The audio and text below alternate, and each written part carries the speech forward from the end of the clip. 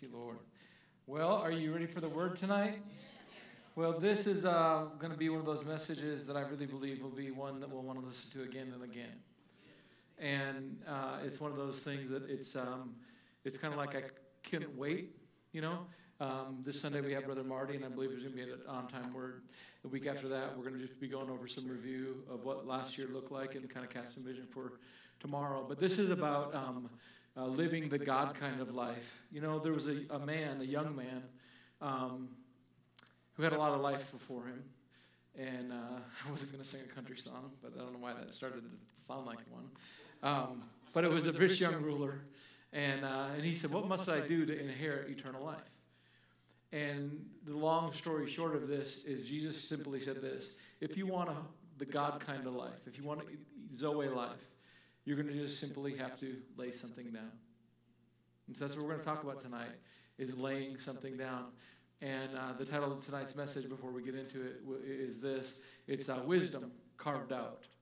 And you know, it's interesting. Even the song that we sang tonight for worship, to prime hearts, to prime, in a sense, just the atmosphere of so the word could go forth unhindered. We were saying, I will make room for you. Because the reality is, we all have been using all 24 hours of our day, whether they've been wise or not, for the last, as long as we've been alive. You cannot use 24 more hours than you have in a day, and they've all been being used. And so, if you're gonna have the God kind of life, you're gonna have to carve out some things. You have to carve out some things. You're gonna have to make room for Him, right? Make room for Him, and it's whatever you want to, right? Lord, whatever you want to. And so many times when the Lord asks us to do something, what we do is we give Him the thing that's the most convenient and that costs us the least. You know that 5 minutes that we can spare here because I got margin. So we give God the margin. And David said, far be it from me, he was talking about giving an offering to the Lord, that I would give anything to the Lord. Something that costs me nothing. And I believe that that's not the picture that God's looking for, longing for. Matter of fact, unsuccessful people are always led by convenience and comfort.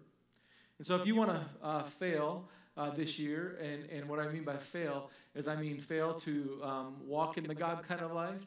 I would even say it this way: if you want to miss the mark or stop short of the mark, if you don't want to be able to say, I finished, then you just need to let everything be as it was and give Him whatever's convenient. And you'll find, because it didn't cost you much, it won't be long until you don't even recognize whether or not you're still giving it.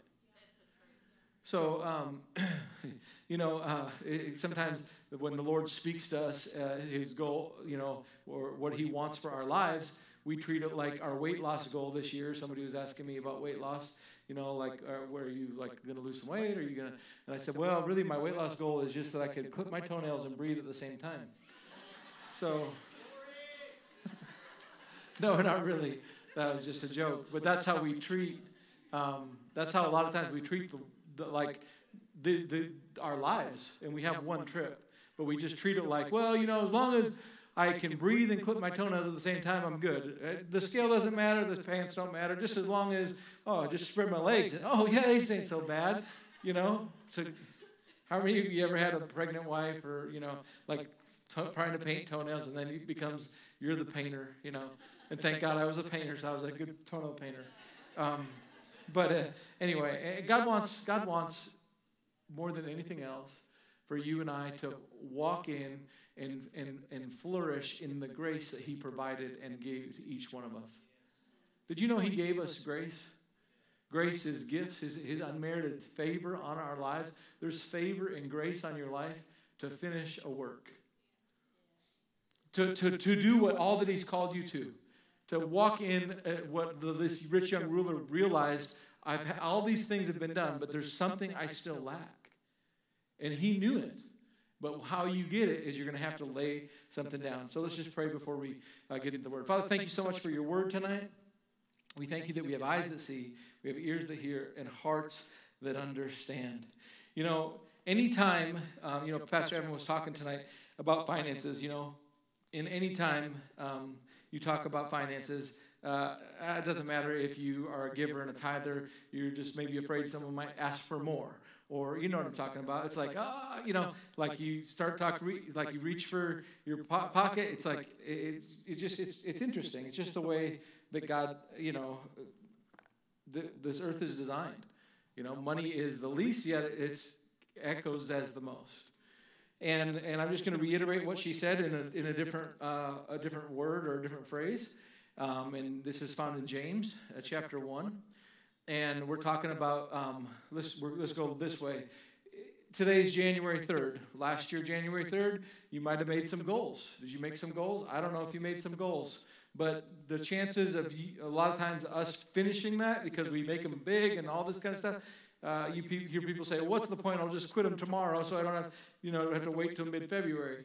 Well, this is this passage right here in James chapter 1. It talks about how when there's a trial and there's a test, right after that is where he talks about if you lack wisdom, ask. See, a trial and a test is not to be taken again, it's to be passed. A trial, you're not to take kindergarten again or first grade or second grade.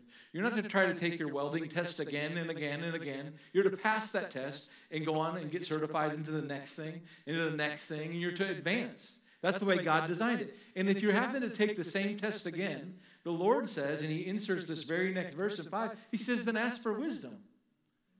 Ask for wisdom. And when I give it to you, don't let my word that I gave you as not your way, but a way that's from above, because if it was your way, you would have already had it. But you now asked, and he said, now when I tell you my way, which is as high above the heavens, like far more than yours, okay? It's a way that doesn't lead to death. There's a way that seems right, Proverbs, right? The end leads to destruction, but God's ways, right? So he said, but when I give you that way, don't allow the word that you have fight with the word that I give. And so you'll be double-minded as long as is God's word to you, wisdom, when you ask, is fighting with the word that you hold in your heart. So the one that is super easy, I can tell you time and time again, is when it's such an easy example. It could be offense. When the Lord says this, you need to forgive, but you don't know, and you're not going anywhere.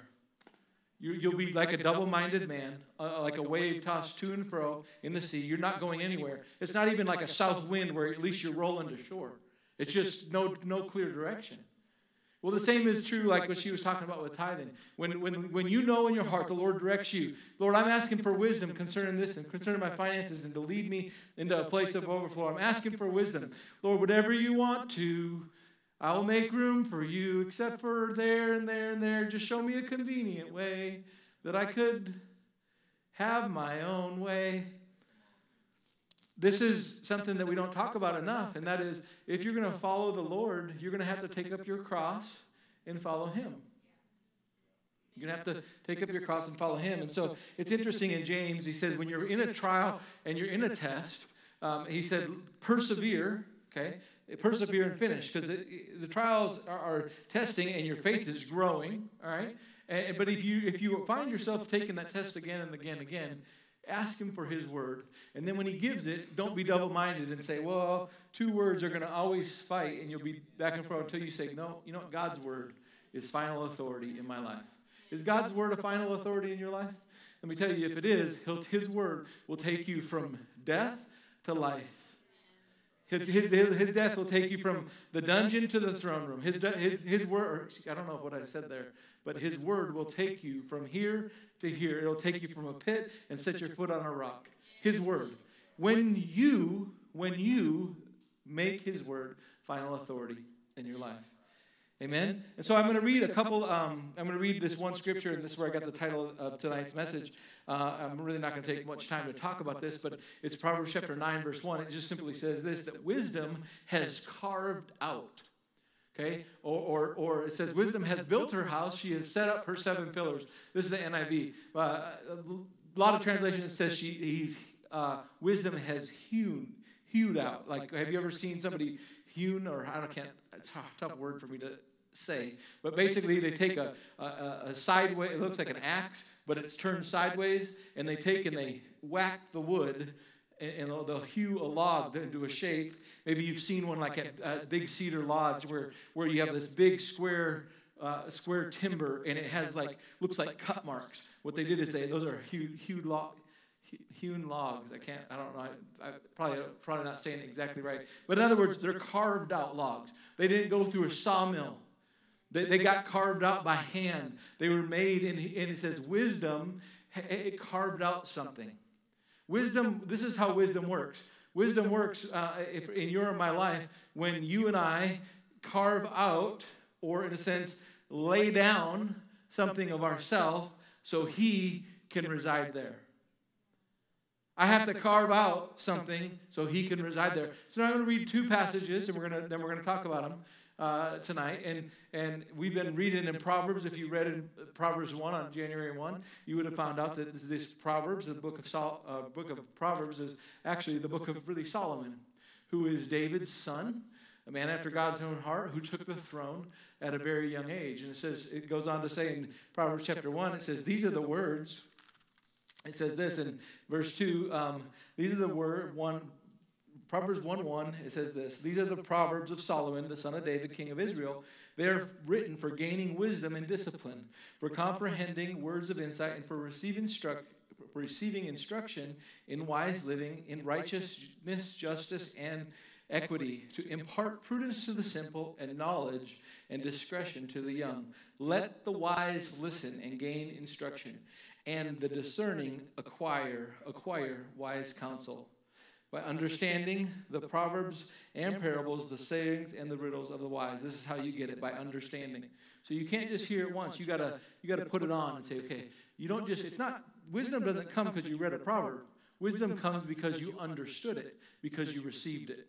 You received it. The only way you can receive a word, if you're a teenager and your dad says, no, you're not going to such and such party, the only way you can receive that word is if you lay down your word. You got to receive it. When you receive it, that's when it brings life.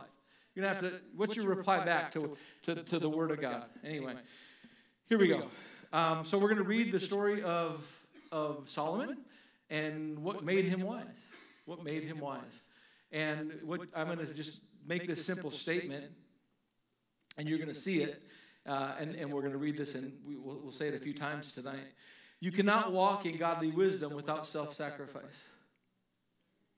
Let's say it again. You cannot walk in godly wisdom without self-sacrifice. 1 Kings chapter 3 through 14. And Solomon loved the Lord and walked in the statutes of his father, David, except that he sacrificed and burned incense on the high places. Now the king went to Gibeon to sacrifice there, for it was the great high place. Solomon offered 1,000 burnt offerings on the altar there. Great sacrifice. Great laying down. One night at Gibeon, the Lord appeared to Solomon in a dream and said, ask and I will give it to you. Solomon replied, you've shown so much loving devotion to your servant, my father David, because he walked before you in faithfulness, righteousness, and uprightness of heart. And you've maintained this loving devotion by giving him a son to sit on his throne to this very day. Verse 7. And now, O Lord my God, you have made your servant king in my father David's place. But I'm only a child, not knowing how to go in and how to go out, or how to go out and how to come in. Your servant is here among the people you have chosen, a people too numerous to count. Therefore, give your servant an understanding heart to judge your people and to discern between good and evil. For who is able to govern this great people of yours? Now, please the Lord that Solomon had made this request. So God said to him, since you have asked this instead of requesting long life or wealth for yourself or death for your enemies, but you have asked for discernment to administer justice, behold, I will do what you've asked. I will give you a wise and a discerning heart, so that there has never been nor will ever be another like you. Moreover, I will give you what you did not request, both riches and honor, so that during all your days no man in any kingdom will be your equal. So if you walk in my ways and keep my statutes and commandments, just as your father did, I will prolong your days. 2 Chronicles 1 through 12. Now Solomon, son of David, established himself securely over his kingdom, and the Lord, his God, was with him and highly exalted him. Then Solomon spoke to all of Israel, to the commanders of thousands and of hundreds, and to the judges, and to every leader in all of Israel, to the heads of the families. And Solomon and the whole assembly went to the high place at Gibeon, because it was the location of God's tent of meeting, which Moses, the servant of the Lord, had made in the wilderness. Now David had brought the Ark of the Covenant, or the Ark of God, from Jearim to the place he had prepared for it, because he had pitched a tent for it in Jerusalem. But the altar remained on the hill. Okay, so this is why it says David stayed in the presence of the Lord, but Solomon, he went to the altar to make these sacrifices. This is why it says he did the opposite of what his father did, because the altar was still there. Okay, wasn't just the presence; the altar was still there, and so it goes on in verse 6. So Solomon offered sacrifices before the Lord on the bronze altar in the tent of meeting, where he offered 1,000 burnt offerings. How many of you know that cost a lot? Okay, that night God appeared to Solomon and said, "Ask and I'll give it to you." Mr. Aladdin, sir. Oh. It's kind of like, wow. God was so honored by what he laid down. Amazing. Amazing how what we lay down gets God's attention. It allows him to speak. You know, there's a lot of times that God would love to speak, but you're too busy or I'm too busy. We got oxen to tend to, wives to tend to, a piece of land that we just bought. We got things going on. And the Lord can't get a word in edgewise, so he's just quiet. He's unwilling. How many times I would have come and I wanted to gather you, talking to the children of Israel, like a hen gathers her chicks, but you would not. You were busy playing. You were busy. And this is this picture where it's like the Lord wants to so many times speak to us, but we're so full, he can't put more in. Have you ever done that? Like you had coffee, maybe you've been sitting at Cracker Barrel for an hour and a half, you've been there hanging out, and so you get coffee, and that coffee you were talking, and you got about a half full cup of coffee, and they come around, and what do? Can I get you a warm up, right? Have you ever had that? And when they're really good, you don't get a warm up, it just stays hot. How many of you like that? You know, like that's something. But how many of you know when you have that half cup cold coffee and they come do a little warm up, it's still not what it should be? Doesn't it just kind of, after a little bit, you're like, man, if it's not too much trouble, I'm one of these. Could you just dump that out and bring me a new cup? Or can I just dump this in here, let's just do this. How about some hot coffee? When I don't want just warm coffee. That's just a pet peeve of mine.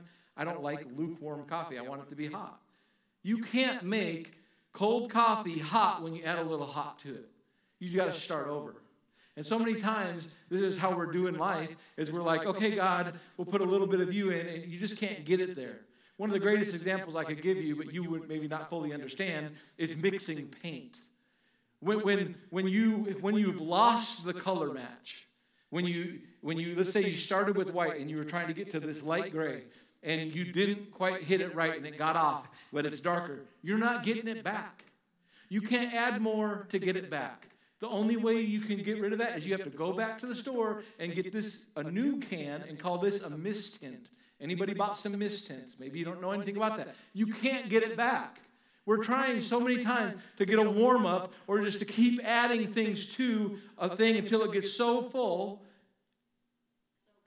You can't keep adding to your life. You only have 24 hours. You have to lay something down. Wisdom carves out. Wisdom carves out. Let me say it this way. As Solomon did, wisdom laid some things down. Wisdom came, let me say it this way, a bit more clear. Wisdom came, the word of God came to him because he laid something down. There are times, and as we are into the front of this year, and the plans of God for your life, for your family, for your marriage, let me tell you, wisdom will come to you about your children. Wisdom will come to you about your finances, about your marriage, about whatever, about the plan of God for your life. If you would lay something down. If you'd lay something significant down in that prime time and say, I'm just to seek you, Lord, and this would be your prayer, Lord, give me wisdom. In that space, if you lay that down and you say, Lord, I need wisdom. That's what I need. I just need, teach me. Give your servant a discerning heart. Let's finish reading here, and then we'll get into the nuts and bolts of tonight. So again, verse 6, so Solomon offered sacrifices before the Lord on the bronze altar in the tent of meeting, where he offered 1,000 burnt sacrifices. That night God appeared to Solomon and asked him, what shall I give you? Solomon replied, you have shown so much loving devotion to my father David, and you have made me king in his place. Now, O Lord God, let your promise to my father David be fulfilled. For you have made me king over a people as numerous as the dust of the earth.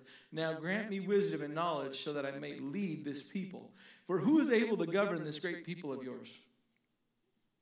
Man, I think about that as pastor, and Lord, we need your word here. We need your word here. We need the vision. We need the plan. As a father, this is your daughter. As my wife, this is more his daughter than it is even my wife. My children are his sons. Who can lead these people? I mean, every person here, you have influence with God's people. We have to have wisdom. Where you're at and you're working, who can lead and love these people, and who can do it except I hear from you, Lord? Who can? Has to be a prayer, and this was a prayer when he laid something down. He says this. Now grant me wisdom and knowledge so that I may lead this people, for who is able to govern this great people of yours? God said to Solomon, since this was your heart, instead of requesting riches, wealth, and glory for yourself, or a new car or the house, Lord, I'm just asking you for a raise. Lord, I'm just asking you for this. I'm just asking you for this. I'm just asking you for that. I'm just asking you for this. How much of our time in our faith is spent asking for things and asking for breakthrough instead of asking for what is just, Lord, I just want what you say. I just want your words. Let me tell you, if you're going to get wisdom, it's going to cost. We're going to look at that here in a moment. Let's finish reading this last passage again. He said, since it was a heart that requested this instead of riches or wealth or glory for yourself or death of your enemies, and since you've not even requested long life, but you asked for wisdom and knowledge to govern my people over whom I have made you king, therefore wisdom and knowledge have been granted to you, and I will give you also riches and wealth and honor, unlike anything given to kings before you or after you. Wow. I set before you life and blessing, death and cursing. Therefore, choose. Okay, let me say it this way. It came to me this way today. Chocolate or vanilla? Twist is what we're saying. Chocolate or vanilla? Oh, twist. I mean, we've done really good at this in our society. We'll give you what you want, when you want, as quick as you want, as quick as I want. Because you know what we get then? We get chocolate and vanilla. But you know what we don't get? We don't get as much of the one or the other. We just get a little bit of both. And you know what? When you take that twist, how many of you ever noticed that when you got that Brahms twist cone, you don't really know if you got vanilla or chocolate in your mouth, do you? You don't know. I don't know if I got chocolate or vanilla. You know what that is? It's like lukewarm. So when the Lord sets before us life and blessing, we say, we'll have that. Yeah, we'll have both. I'll have my piece and that. I like both. And so we get a little of both. When the Lord says, hey, I'm asking this from you, and you're like, I can give you this much of this, and I know I'll give you a little, and I'll get a little of both. And what happens is because it costs us nothing, it's lost. The flavor's lost. The impact is lost. What'd you get? Chocolate or vanilla? Well, I got mixed. I got twisted. I got twisted is what I got. My life got twisted. My life got twisted. It doesn't really look like salt anymore. My life gets twisted. When God's word, when He sets before me a choice and I think I can have both.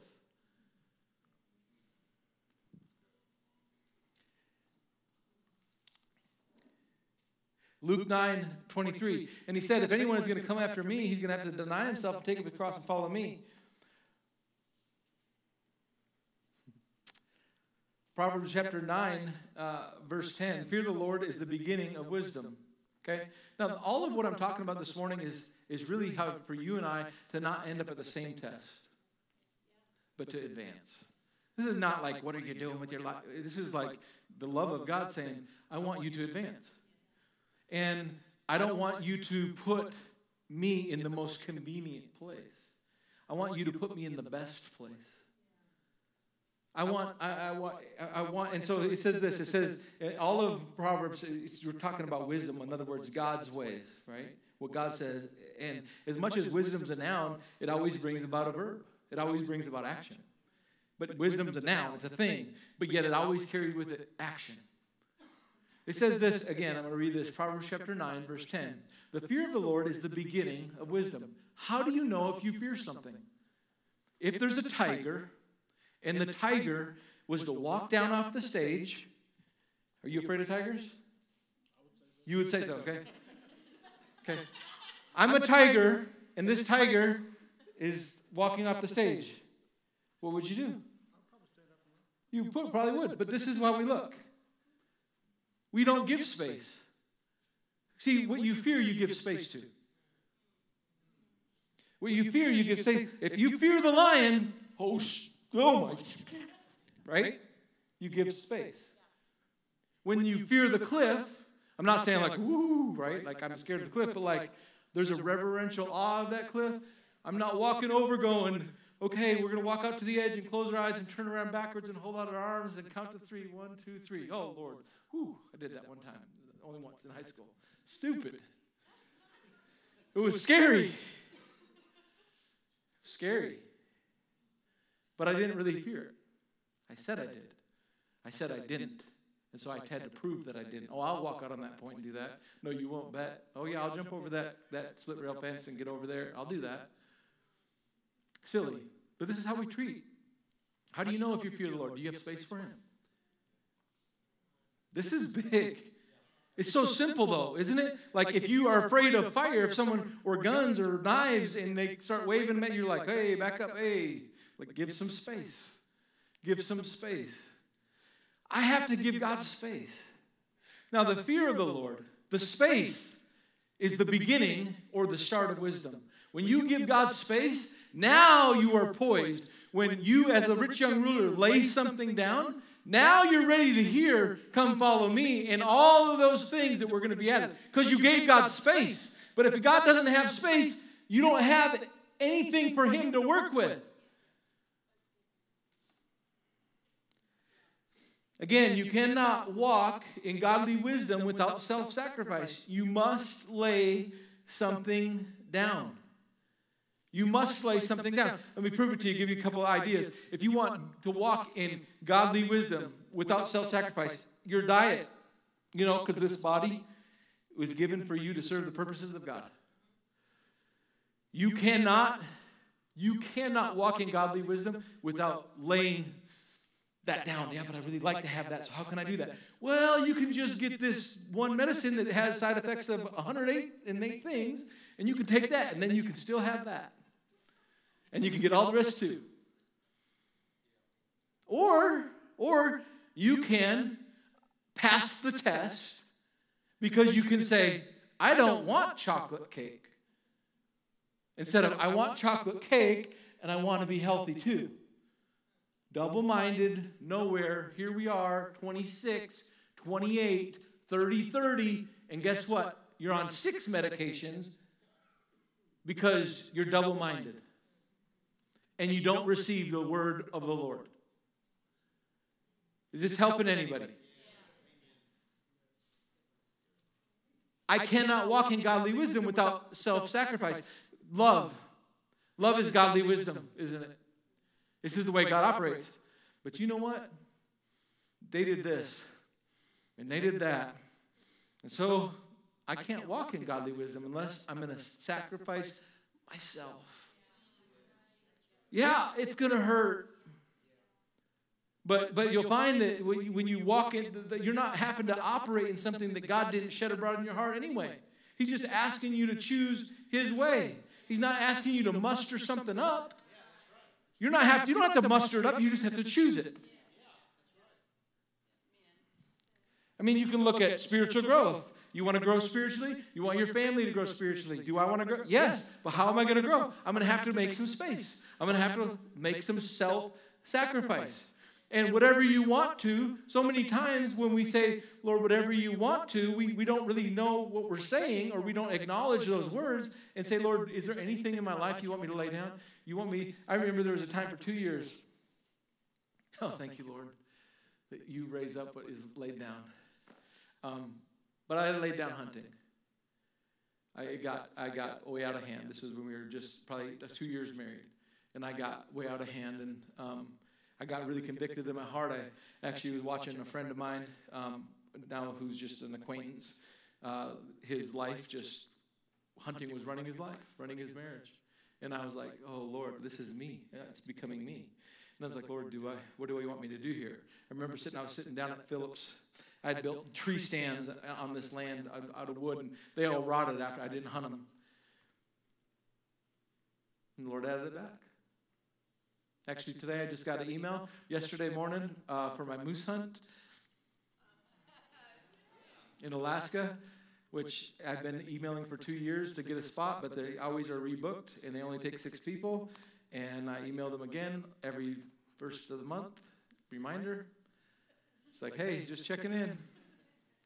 And they had a cancellation, and his response was this: we were just praying this morning that the Lord would show us who to have, and your email came in.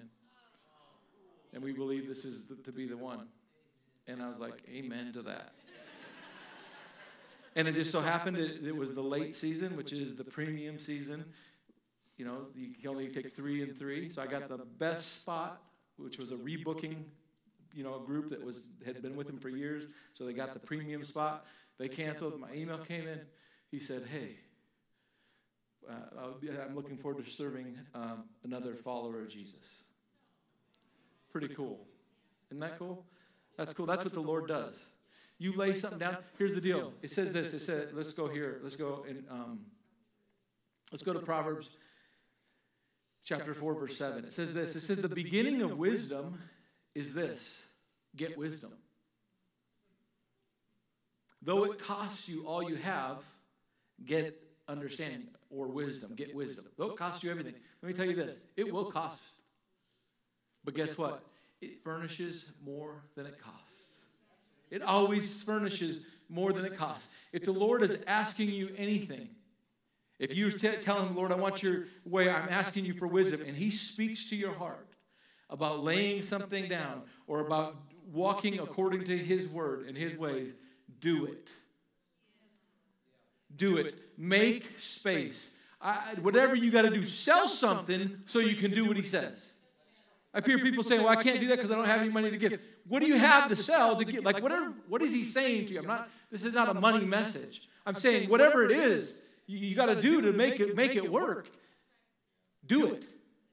If he says get on the treadmill, then make it work. If you got to get up early, if you have to cancel Facebook and all social media so you can gain back those minutes that are wasted and turn into actually 45 minutes, an hour a day, then cancel it, cut it up, slice it, dice it, no more. Sorry, everybody, I'm not on it. You'll find that there's a whole lot more added to you that you didn't even know. So what is he asking? Whatever you want to. You know what I found is whatever you want to, I have to find out what you want to. And not what would be, I could lay that down because that's not that important to me. And that season's basically about over anyway. Proverbs 4:7. I'm going to read this in 4 or 5 different translations. This is the NIV. The beginning of wisdom is this: get wisdom. Though it costs all you have, get understanding.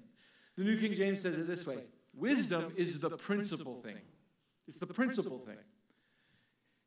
Therefore, get wisdom in all you're getting, and all you're trying to acquire, get understanding or get wisdom.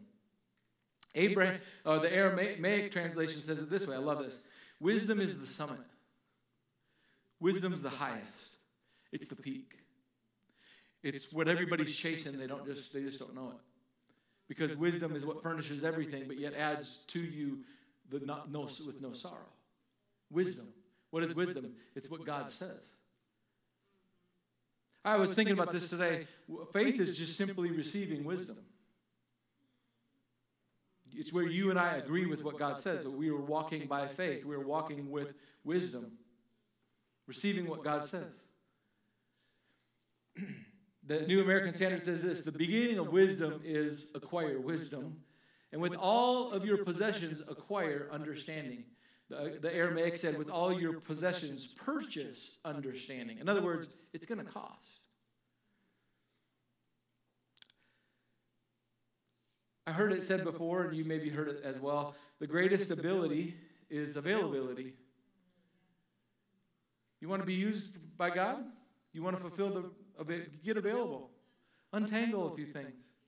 Give him some time. Give him some space. Carve out something for him.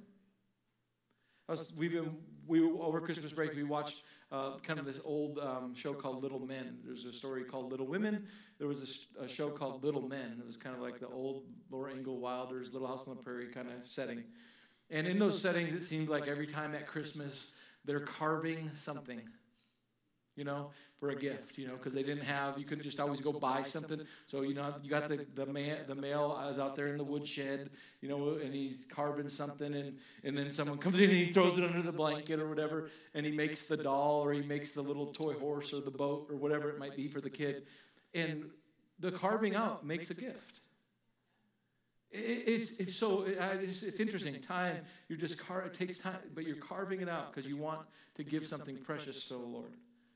You got to carve it out. Romans chapter 12, 1 and 2 says this. It says, therefore, I urge you, brothers and sisters, in view of God's mercy, to offer your bodies as a living sacrifice, holy and pleasing to God. This is your true and proper worship.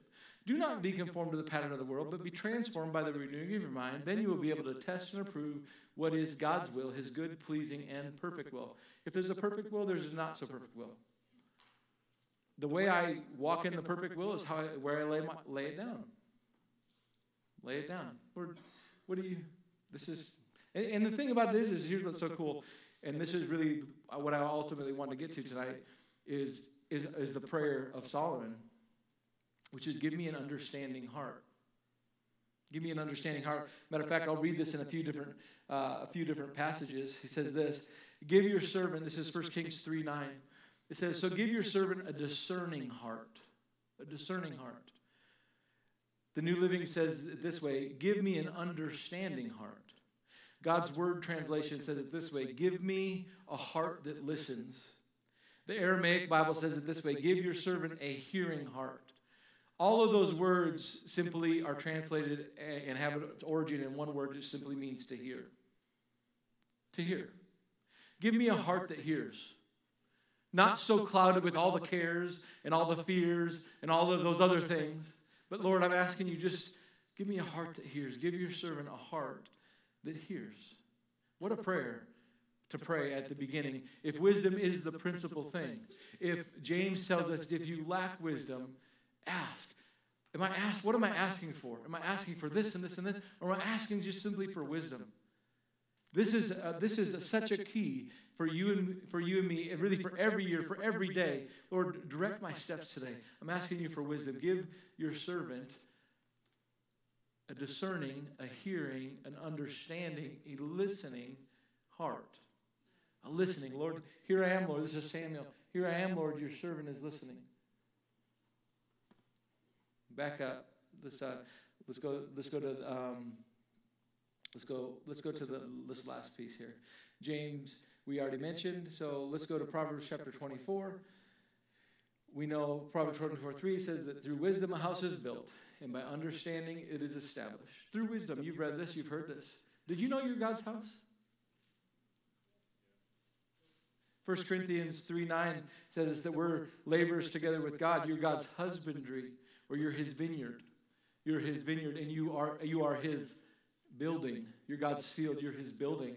So you're his building, and God wants to, in a sense, if you've ever looked and seen how grapes grow, they grow on a trellis that the husband, the one that is the vine dresser, or does husbandry. He's the one that shapes those vines to hang on the trellis. He's the one that sets those branches up so that they can bear fruit and the fruit doesn't mold and all of those kind of things. Year after year, there's pruning so that the new growth that can, again, produce grapes the next year. It's so cool to think. He says, you're God's building. You're God's building. You are what God's working on. By wisdom, a house is built. So your and my life is furnished and becomes fruitful when wisdom is allowed to speak to you and me. God wants to build your life into all that you have. He's given you a glimpse of in your heart, but it comes with wisdom. It comes by wisdom. But wisdom only comes when we have carved out space. Unless I lay something down, there's no room. There's no room in the inn. There's none. There's just no room. You know? Anybody know what I'm talking about? Anybody trying to get an exercise thing going? My wife told me about something today, and I shouldn't even be saying this, but I am. And I kind of got upset about it, to be quite honest, and now I'm going to have to clean that up because I just said that. But I kind of got upset about it, about a time to exercise, and when it's put in there, I'm like, in the middle of the day, is what I said. I got upset. I was like, what? Like in the middle? Like, why not in the beginning of the end? Like, how do you do that in the middle? That was me. I just was like, what? Because here I am in all of this. I'm going, why? How? Nah. And so I'm having to wrestle myself with like going, how do I manage that? How important is that? Or which one's more important? Like these are real things. Real things for me. To go, okay, bodily exercise profits little, but it's a job. Like I'm trying to wrestle. This is a real thing. Where do I put my job, the Lord, my body? He has an answer to all of it. And this is what it comes back down to. He has an answer to all of it. You don't have to try to figure it out. It's just like a message. It was something the Lord said to me. I was up real late, and I had so many things going on that week, and I had plenty of notes, and I felt like I was diligent with my time. But yet here I come, and it's Saturday night, and Sunday morning is the next morning, and whether you know it or not, that can feel like really heavy if you don't have the message that you're supposed to bring, even though you have all these things, so your Saturday night sleep is just terrible. And so this is going on, and it's late, and I'm laying there, and I actually sigh.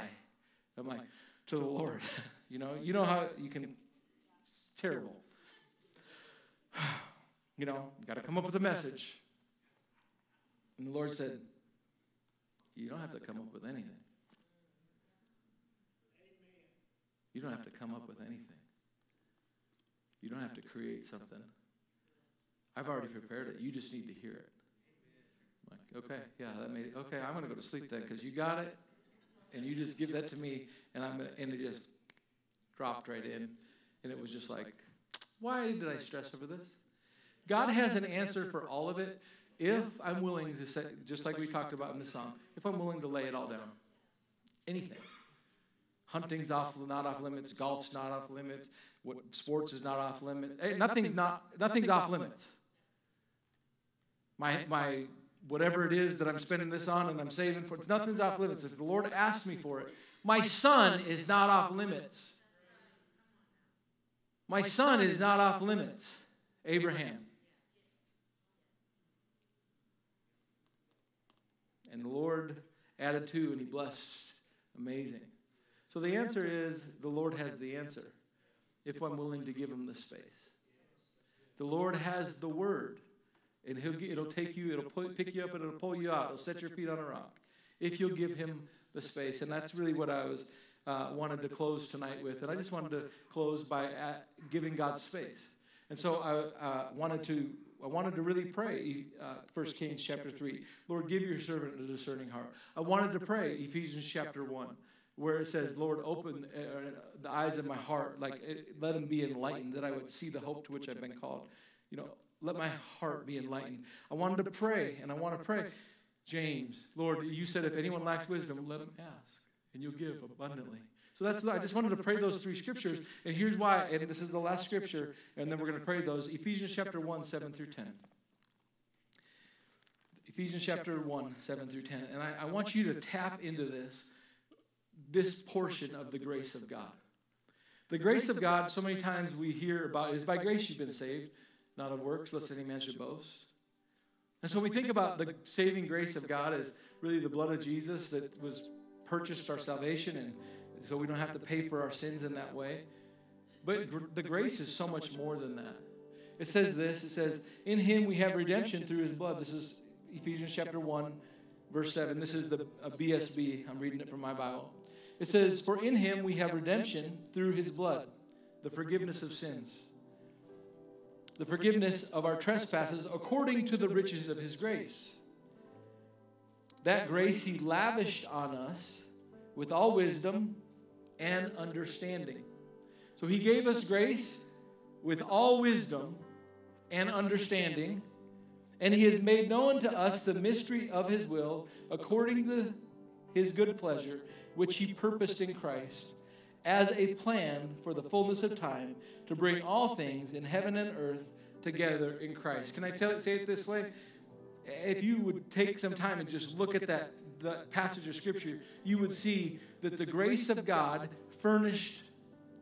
he furnished with wisdom, he furnished understanding, everything that you're going to need to get to verse 10, which is to bring all things together in Christ, which is what you were created for. This grace furnished you with the wisdom, the God way, to order your days, to raise your family, to serve on your job. He gave it for all of it to bring about and to assemble or to bring all things together in Christ. This is what the grace of God is for. It's not just a saving grace. It's a wisdom for every day. It's a God word for every moment. It's not just a word, but it's a word and his equipment. And so we pray that the eyes of our understanding would be enlightened, and that we would know the hope to which we've been called, and that we would know the power that is toward us who believe, the greatness of his power that's in and toward us, for us. Wow, it's so much more. And so I want to close tonight, if we'll stand tonight, I want to close by praying and asking God for his word on everything. And I think that in order to hear this year the way what God is saying, we have to take it to heart what Solomon was saying, and that is, I got to lay something down, and you got to ask the Lord. He'll tell you whatever you want him to. And so, again, 1 Kings chapter 3, he said, Lord, give your servant a discerning heart, a hearing heart. He said in James chapter 1, he said, verse 5, if any of you lack wisdom, just ask and he'll give. He won't say, what's your problem? He won't say, well, come on, you should know better. He'll say, let me lavish that upon you. In Ephesians 1, he says, this was Paul praying. He said, I pray that the eyes of your understanding, the eyes of your heart would be enlightened, and you'd know the hope, the picture to which you've been called. Father, tonight we just come to you as a body of believers. And Lord, we're assembled here. We're not just in our seats. We're assembled here under your direction, by your hand. And we just say, you are Lord. Would you just tell him that? You are Lord. You are Lord. And it is our delight. It is our delight to lay down at your feet our bodies as a living sacrifice. Father, just as Solomon, Lord, every breath, every part of our being, we just lay it before you tonight. We ask you to be honored and be magnified. And we're asking you tonight to give us an understanding, a hearing heart, so that we could lead well, that we could put one step in front of the other and run the race and finish the course that you've laid out before us. That we thank you tonight, and we ask you that the eyes of our heart would be enlightened, that we would know the hope to which we've been called. Lord, any place that there's care, or even as you said, if you stand praying and you have unforgiveness in your heart, let that go. Father, any place where there's care, where you said be anxious about nothing, but through prayer, Let your request, Father, we just release care tonight. We release fear over our children. We release fear over our bodies in the name of Jesus. We just lay that down at your feet. We just are laying some things down at your feet, the things that we've had control of, the things that we've held tightly. We lay those down, and we're asking you, Father, tonight for your wisdom and for you to illuminate our hearts. Give us a hearing heart. Unclog tonight. I just thank you for an unclogging of hearts tonight. Clear to hear. Just such a clarity and such a simplicity where you come to us, Lord, as we say, Lord, we're laying it down. We thank you. You come and speak so clearly to us. And so we just rest in that. We rest in that, and we say, Lord, have order in our house. Have order in our lives. Have order in this church. And that order tonight, we put you in the place of order, and that is first. We put you first place. We just put you first place. First place. Whatever you want. Whatever you want. Father, we make room for you. And we thank you for the plans that you have. They're so bright, filled with hope, great future. So fill hearts tonight with the brightness of future, a brightness of this year, because we're your children. Because you're a shield round about us. Because you lead your children, you lead us in the paths of righteousness for your name's sake. You lead us in the good way. Father, thank you for the good way. Psalms 23, 2-3. Thank you for the good way. We just thank you for the good way. And that you are leading us in your children. You're leading us in the good way. We thank you for it today. We thank you for filling our hearts tonight with hope. And hope would not just be in our hearts, but it would be seen on our face, and it would fill our mouths, and we would carry forth the message this year, preaching Jesus. Everyone, everywhere, Lord, every day. We thank you for it. In Jesus' name, amen, amen, amen. Thank you, Lord. Jesus is Lord. I got to change that sometimes a little bit because I don't think I understand that Jesus is my Lord.